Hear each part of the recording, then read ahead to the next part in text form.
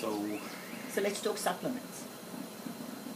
Oh, interestingly enough, for females, this doesn't work for males. Creatine has actually good antidepressant properties. Really?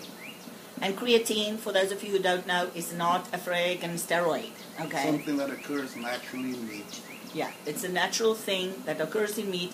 You can't get enough of it in. If you train with weights, okay, you need more creatine than a person who don't train with weights. So you get creatine. It's called creatine monohydrate or whatever. You can get it at Costco. You don't have to buy. Dirt cheap.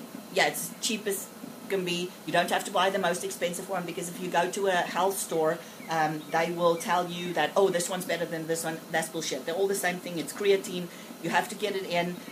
You can't get enough meat in to get this amount of creatine that you need when you weight train. Okay, so creatine is one of the supplements, and I know, yes, I promise we'll make the supplement video. One of the things that we put in our post workout smoothies. We'll talk about the supplementation and stuff like that after. Are we done with the evils of estrogen? Sure. Okay, let's quickly. I don't know if are we going to make a separate video on progesterone or just keep going? Well, there's not too much to say about it, except that all steroid hormones in the body are made from cholesterol. Another interesting subject. So, and the very first thing that happens to cholesterol in this whole sequence of events that where your body makes everything from progesterone to testosterone to cortisol to aldosterone, the whole works. Its first step is cleaving off the side chain on cholesterol to make pregnenolone, which is really the mother of all steroids in the human body. And the next step would be through the progesterone type things, and from there it's either towards the cortisol, glucocorticoids, whatever, the cortisol type things, or the androgens, and through that to the estrogens and whatnot. But they all start with cholesterol. Okay. Which is supposedly this evil thing. So okay. Progesterone is just one of them way up there. Okay. However, okay, do not ignore progesterone. Okay, because here's the thing, the main thing, and all of the girls in my age group and up is going to relate with this thing. If you do not have enough progesterone in your body, okay, there's nothing major that's going to happen, okay, it's not going to make your mood this and this and this. However, you cannot sleep, okay? So the one thing that progesterone really does is help you sleep better. Because when I went to the doctor and he tested my hormones and everything, obviously in the beginning they start you on a low dose of something and they up it and they up it and they up it until you get to a point where you are emotionally stable, okay?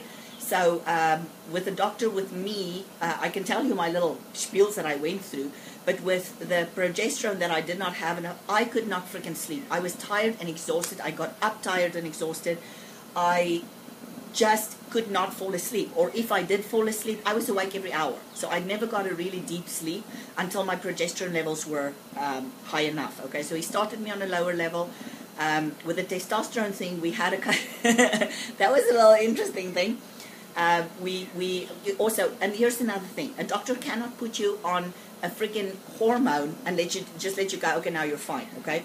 Your hormones for the first year, basically, of getting it settled, needs to be tested every 3 months, because that's how long it takes for your body to adjust to the hormones that you're actually getting. So when I got my little first dose of testosterone, okay, it was just a little bit high, just a little bit high. And I was chasing Johan around the house. He enjoyed that very much, but it was not normal for me to be like that.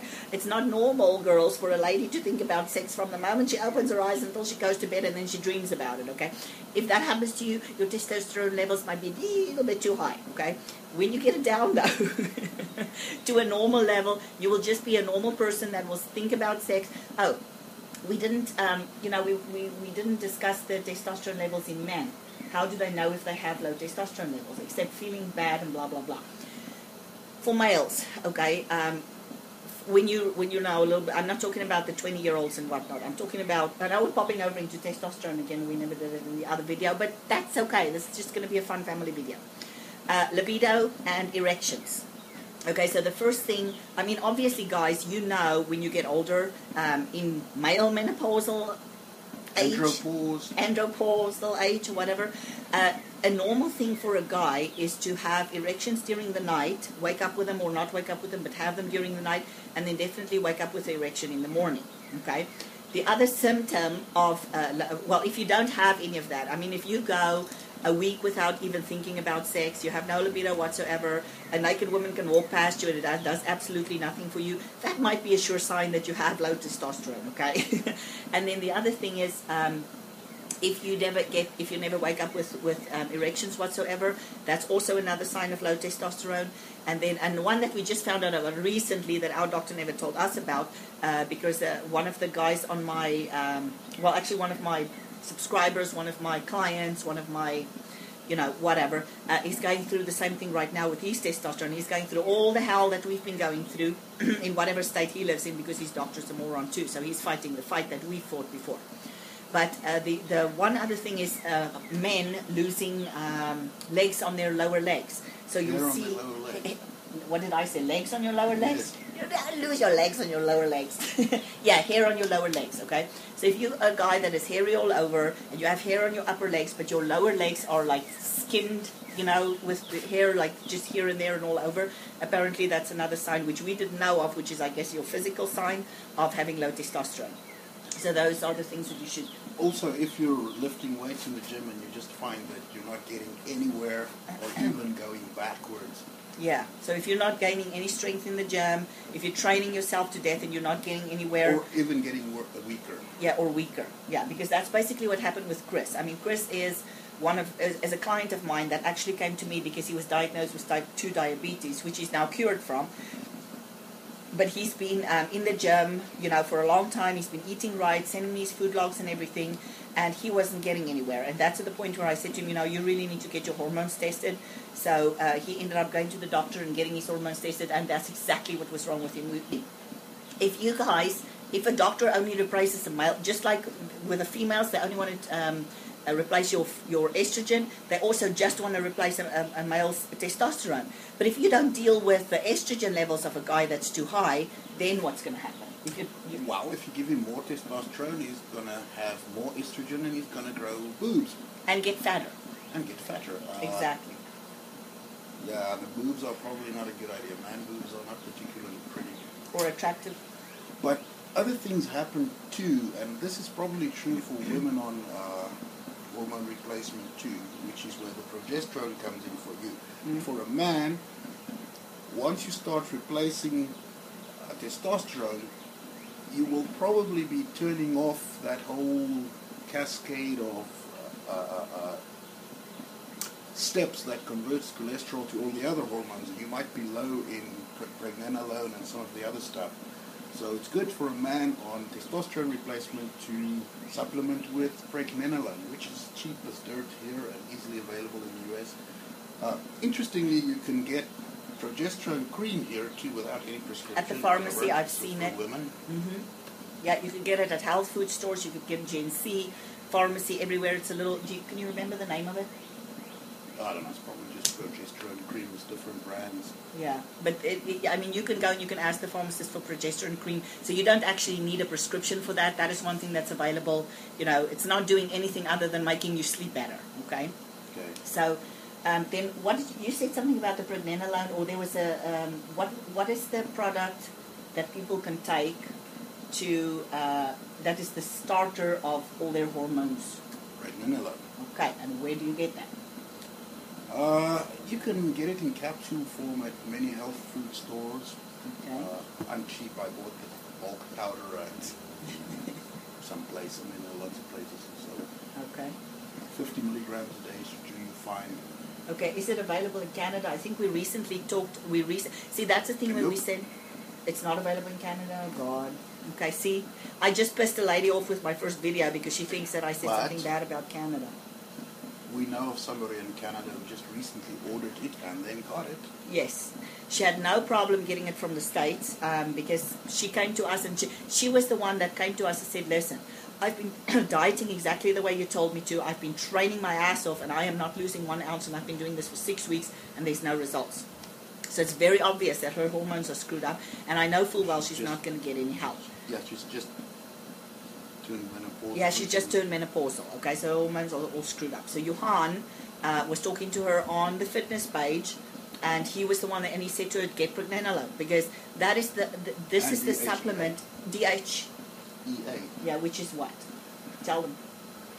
Dehydroepiandrosterone, which is the precursor to the male hormones in the body. Okay. It's actually a pretty good supplement for women who train. Mm-hmm. For men, it does nothing in terms of being adding muscle, whatever. But for women, okay.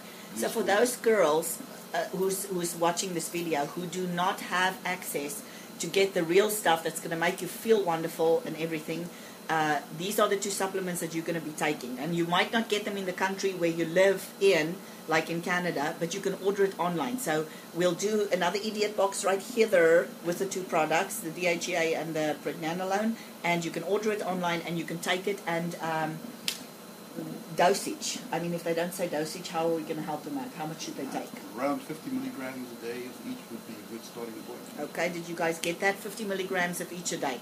That should get you guys at least at a better place than where you are. It might not do for you what proper bioidentical hormone replacement would do, but at least it would put you a step ahead of every freaking other person that gets prescribed antidepressants and freaking birth control pills. Okay, girls, do not let a doctor, let me tell you something, having nothing and going through hell is much better than taking the crap that the doctor is going to give you. Okay, but I want everybody to, you know, for those guys of you who do not have access to this, if you ever go on a holiday, you're planning a holiday, okay, plan a freaking holiday and go to San Diego and go and see my doctor, okay, because you only have to see him once a year. This will pay for it. But if it's at all possible for you guys, instead of going to Hawaii or the Bahamas or whatever the hell, go to San Diego and go and see this guy, okay? Or see somebody that can actually help you. For those of you, however, who cannot afford to take a trip to San Diego, this is the closest you're going to get to feeling better and more normal than you are without any treatment or without getting the crappy treatment. So those two products are very important for you guys. Write them down. Go do some research on it. Don't believe, like I always tell you, don't believe everything we tell you. Go research it. Every single thing that comes out of our mouth, you have to research, okay? So I'm challenging you to that. So that will be I don't think we have to worry about the progesterone, so we can maybe do some depression stuff next. Yes, because the other side of the coin is once your hormones are right, you might still feel like crap because your life is a mess.